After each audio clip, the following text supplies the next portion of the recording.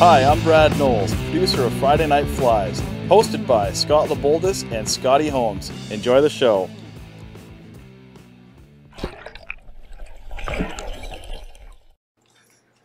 Okay. Oh, hey. Hey, maybe you can tell people what you're doing right now. Okay. You're picking up beads, It's don't Friday lie. Flies. I'm picking up beads because I just dumped my whole pack on the bench. But that's okay. Yeah. I'm here tying. I'm tying up one of Brad's patterns. I'm tying up a variant of it, black and blue. I took this pattern, saw Brad tie it last week, and I'm like, man, this just sexy. It swims beautifully. It's supple. And it's sexy. It's supple, sexy. You can't go wrong with this pattern. And I know Brad's done his variant on his fly already today. Oh, buddy, but I'm Not a like, variant when you're the creator. I guess not. But I just had to do one in black and blue with a little bit of a different type of body than what Brad did.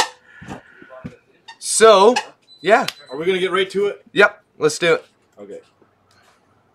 Okay. So I got a black. This is more of like a cutthroat pattern. I tie it with a size 4 for your steelhead, but I got it on a size 6 right now for your cutthroat. And I'm just going to put my thread on. Okay. You know, I'll tell you the reason behind that, the bead on the head. We did it on the first one. Go ahead, keep tying. I'm going to just stop while you're going. We all know that an egg-sucking leech has probably caught more steelhead than any fly on the planet. And they're known for having the chenille head or a dubbin head or a head of some sort. And to me, that bead has got way more attraction than any chenille or any dubbin. Oh, for sure. So that's kind of where we got it. And it gives you something to button your stuff up to as well, to clean it up. Yeah. Real clean.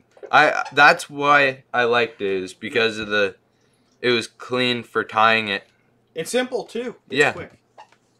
And again, trust me, I'd like to tie big salmon flies, but I don't have a whole lot of money to throw around on the big, nice, fancy materials. Oh, I know. And this is like a poor man's... This is like the poor man's... Spay fly. Spay fly. But when you got awesome sponsorships like Solarez and Dr. Slick and Griffin and Chinook Wind Outfitters, they hook us up big time. And quite honestly, it would be a lot more expensive to do this show without our sponsors.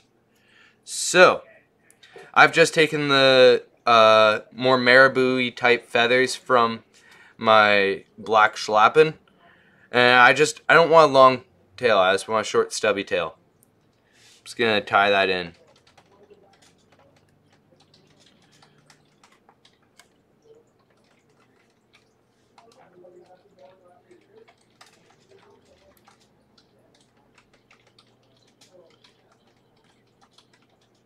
Anything that didn't get catched, I just like to pull it out after.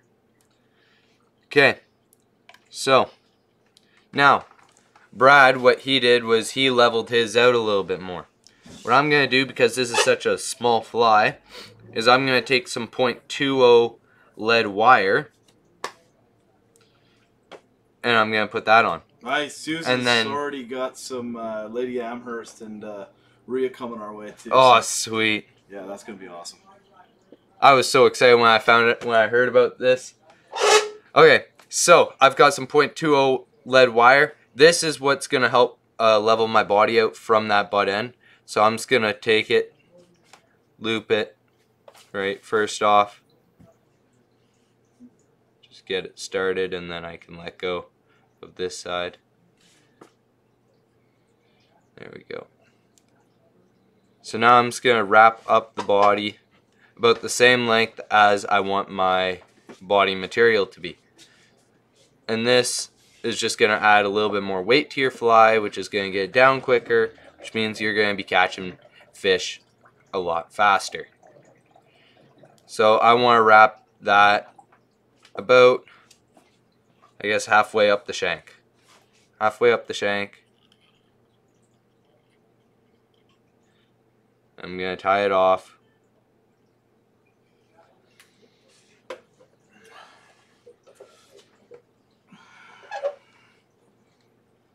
Now, if you haven't noticed and haven't thought about tying this pattern yet, highly suggest it. I haven't gotten a chance to fish it yet, but Brad said it swam beautifully, so I just had to take it out to our small little river here in Pemberton and just see how it swims, and it's beautiful. So now that we've got that lead wrap on there, that's going to help our fly drop a lot faster. So I'm just going to make some cross wraps, and that's going to help it from moving. Oh my gosh. Okay. There we go. There we go.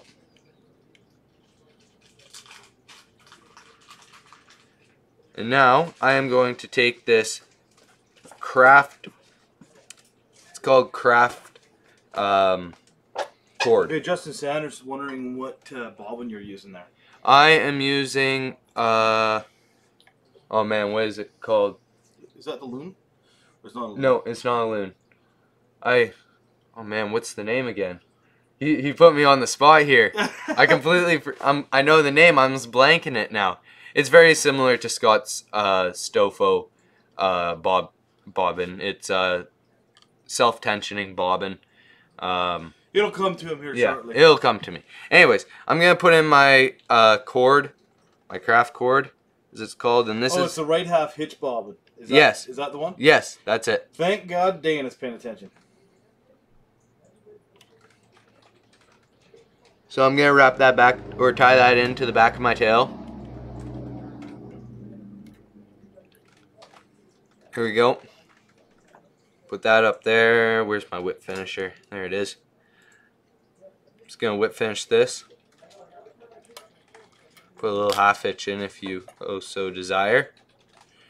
And now, using the beautiful rotary feature of the Mongoose, I'm gonna wrap this stuff. Wrap this stuff down my shank. As you can see, that's already pretty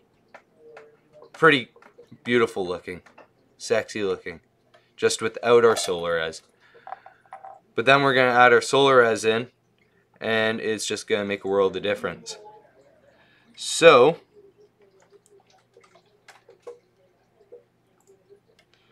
we're gonna lock that down.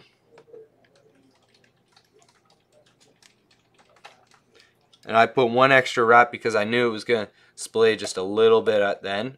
Oh my gosh. Kidding me. Okay. That's okay. We're doing it fast way now. Hammer down, bud. I'm just trying not to bump the camera.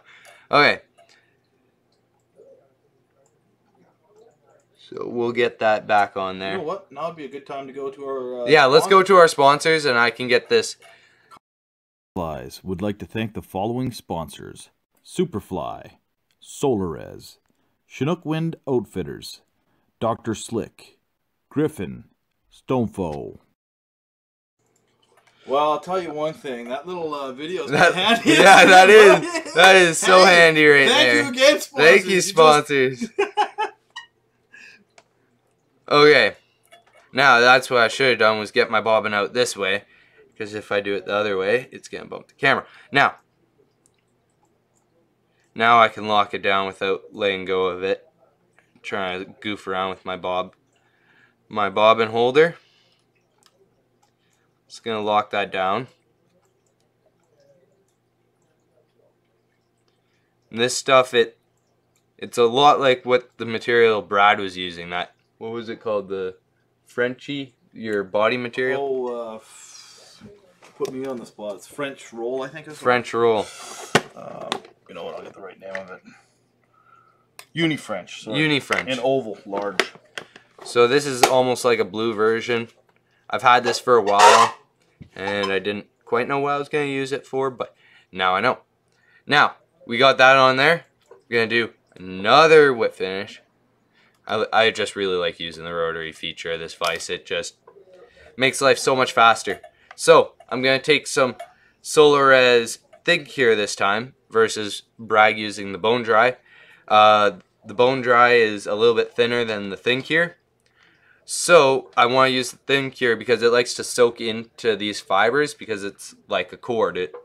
So all the cure is going to soak into that fiber and not only put a protective shell around this, it's going to put a protective shell throughout the material as well. And that's one of the reasons why I wanted to choose this material for the body. And I'm just going to take my bodkin. Just going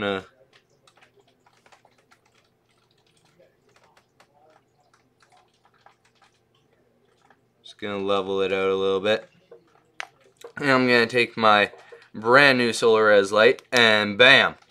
Look at that stuff smoke. That's just, it's glorious. It's absolutely beautiful. And you can see how UV that cord is. It's just, all it wants to do is glow. And if you can't tell me a fish isn't going to be attracted to that, you're dreaming. Okay. Let's get this up here. I'm going to put a dubbing loop in.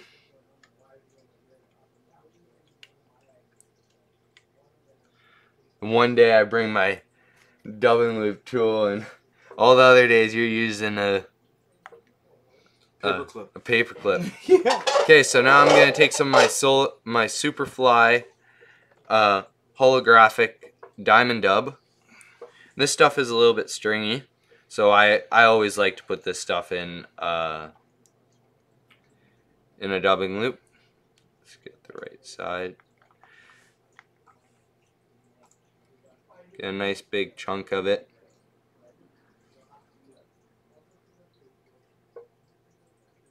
Put that up there. Move that down there. And spin her up. Hey, your hook is really sagging to the tip. Just straighten it up. Oh. You're making Mr. Sander here. He's losing his marbles. Oh, it's weird looking at, like, honestly, I would notice that at home, but I'm tying almost over top of it, so you don't really notice it. Okay, now that I got that like that, all spun up, just gonna grab it with my hackle pliers. Just gonna wrap this up. Make a little bit of a dubbing ball, as well as I'm going to palmer it back a little bit.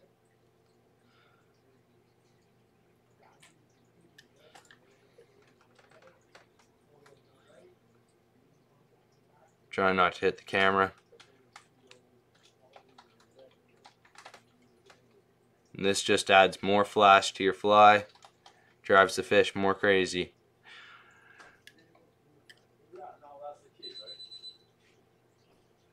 Now, lock her down. Locking her down. Oh, he's done. Almost. Oh no. You could fish it like that. You could fish it like this. It's a nice little coho buster. Coho ball buster. Okay. Now that I've locked this down and made it a little bit more smooth, I'm going to take my Velcro strip and I'm just going to bug it out. There we go. And I'm going to take some, let's see which one do I like more. I'm going to take some blue saddle hackle, rooster saddle hackle. And this stuff, it's got a natural bend to it, like this. And you want that to be going with the hook. I want my wing to be the same length as my tail, or close to it. So when we tie that in, it's still going to be a little bit long.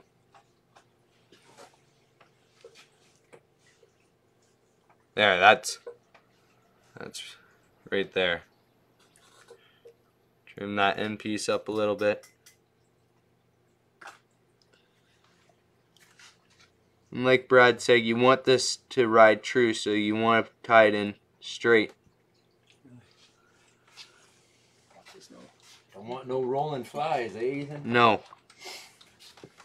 Them rolling flies. And that was like one of the most fastest things I learned when I first started fly tying was how to not make your fly roll, or less as least as possible. So you put your bucktail over top of your wing. Yeah. Mm-hmm. Now I'm going to take some of my white All right, bucktail. he'll learn. It's all good. It'll work. It'll work. just... I want it to be just a little bit shorter than your wing.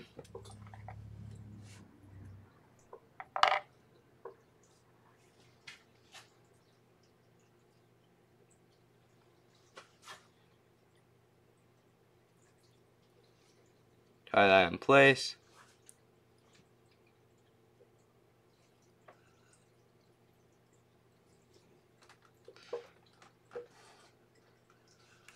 There we go.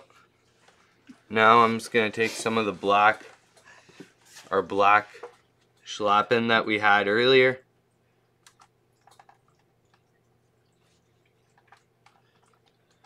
I'm going to tie it in at the base because I want the longer feathers to be overlapping the whole fly. Well, I might pull a Brad on you there, Ethan, and say you might have to leave a couple of those here. Oh yeah? I think I'm going to go steelheading tomorrow. And that looks like the color combo I want to throw first thing in the morning. That's what I thought too. Okay, so now I'm going to wrap that hackle, and I find this stuff likes to, where'd my Velcro strip go? I find this stuff likes to really stick together, so when we're done, I'm going to just, Slapping it? yeah, the schlappen likes to stick together a little bit. Hey, break that up with the So I'll Velcro break it after. up with the Velcro, and then I'll make it look all purty. And that's enough right there. Lock her in place.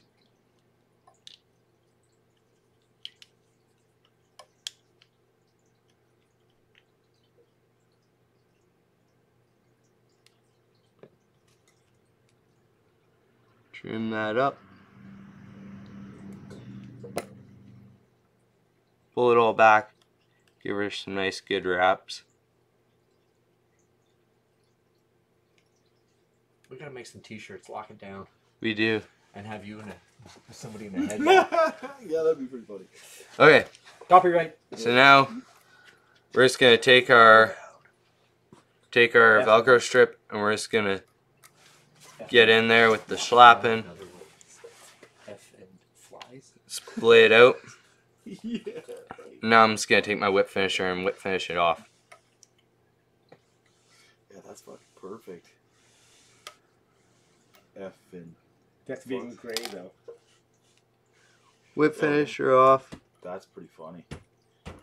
I'm not too worried about that whip finish because we're gonna use some of our Superfly bone dry to seal up that whip finish because of those nice meaty steelhead, like to really chomp on your flies. To do that? Yeah. Oh, when I do a run of them, I think it cost me like $8 or something like that. And then Because they what's already the have the logo file work and all that? Like all that embroidery. Well, There we go. One time, whatever. $20, Now I put my $50 or whatever it is. bone dry on there, What you get. zap it with the awesome Solar Res light. This stuff dries hard, not tacky. Yeah, that usually costs like $80. And That's once you something. have it, then Once- you have it, Yeah. and then it's $8. We have to change this. And now you can see how UV that body is with that bucktail and everything. And there you go. That's the Brad's variant, or that's my variant on Brad's fly. Oh, whatever, man. You take credit on that. That's your fly. Looks good. Anyways, yeah, this is tied on a size 6. I tied it on a size 4. Give her a nice roll for It's us, just buddy. that I did not have.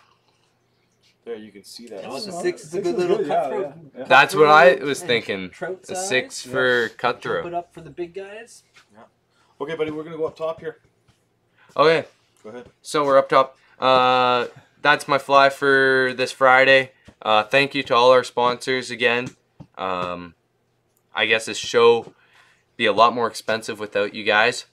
So Wouldn't yeah. be nearly as cool either. No, it's like having Solar Res. I don't think I'd I didn't know about the company until we got them as a sponsorship, and now anyone who asks me about a UV resin, I'm straight away Solarez. I've used Loon and I've used Solarez, and I much prefer Solarez. Here, hold that overall. Up. Hold that up, because you'd still be tying on that. I would be if it wasn't for Griffin. It's true. I would. And the Mongoose team. Yeah. You'd be still tying on that damn thing. Like Rick. It's like here. Okay, let's start up. We got lots of stuff to go here. So, have a good night. That's Friday Night Flies. See you next week.